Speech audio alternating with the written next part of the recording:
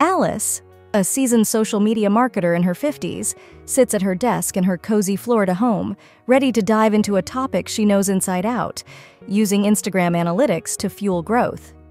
With over 2 decades of marketing experience, Alice has a deep understanding of how data can be the key to unlocking success on social media.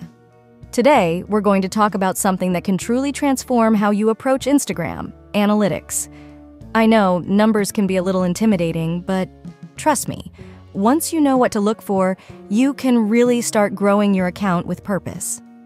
She pulls up her Instagram dashboard, showcasing her analytics. The first thing you want to focus on is your engagement metrics. This includes your likes, comments, shares, and saves. These numbers tell you what content is resonating with your audience.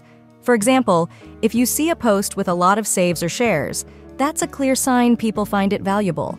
Use that insight to create more of that type of content. Alice adjusts her glasses as she points to the next section. Then, there's the reach and impressions data. Reach tells you how many unique users saw your post, while impressions count how many times your content was viewed. A common mistake is thinking that reach is more important, but really, you want a balance. If you're getting high impressions but low engagement, it might mean your content isn't connecting the way it should. That's where tweaking your strategy comes in.